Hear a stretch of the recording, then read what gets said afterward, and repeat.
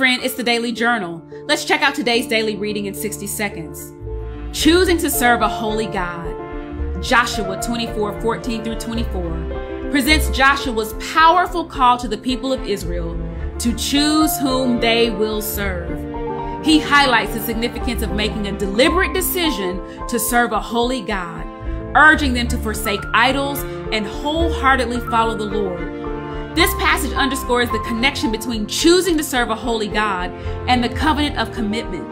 It reveals that devotion to God involves an intentional decision to set aside worldly influences and embrace a life dedicated to his ways.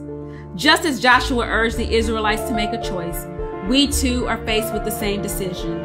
Serving a holy God requires us to relinquish anything that competes for his place in our lives. May we respond to Joshua's call with resolute hearts, wholeheartedly committing ourselves to serve a holy God.